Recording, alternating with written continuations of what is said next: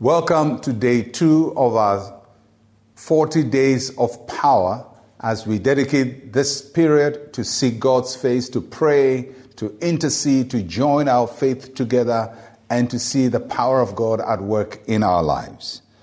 I'm going to read from Mark chapter 12, verses 29 to 30. Jesus answered him, "The first of all the commandments is, Hear, O Israel, the Lord our God, the Lord is one. And you shall love the Lord your God with all your heart and all your soul and all your mind and with all your strength. This is the first commandment." Many times when we fast and pray, we have a tall list of prayer items, the things we want God to do. Some are very urgent, and we become so mindful of our need that we totally forget about the Lord.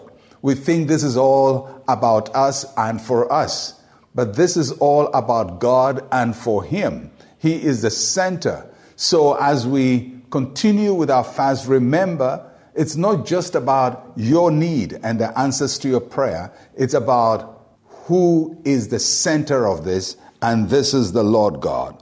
And so in this fast, we want to place first things first. We want to place God first. And as we pray and as we seek His face, let Him be the focus of everything we do. For a moment, forget that you have a need. For a moment, forget that you have a prayer that has not been answered.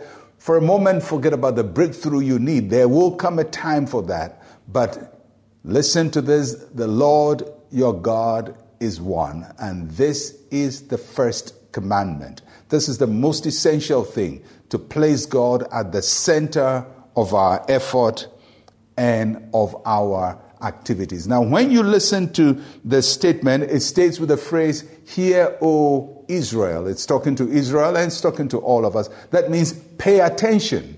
Pay attention to what is being stated, that the Lord God is one.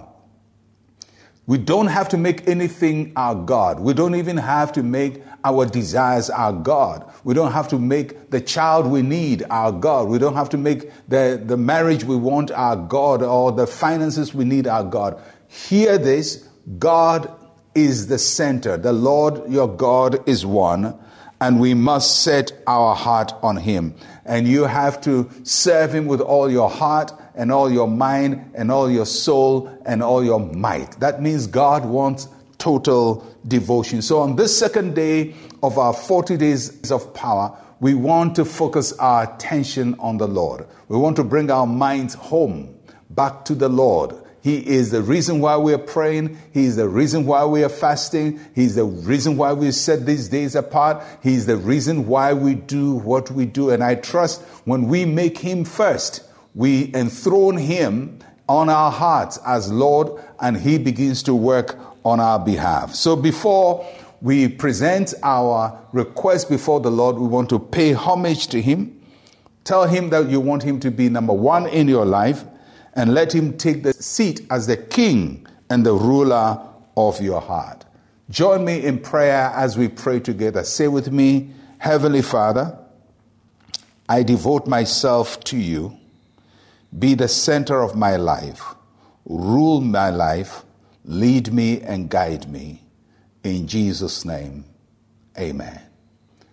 Let Him be the number one of your life. Devote your life to Him. I'm Pastor Mensa Otabil. Shalom, peace, and life to you.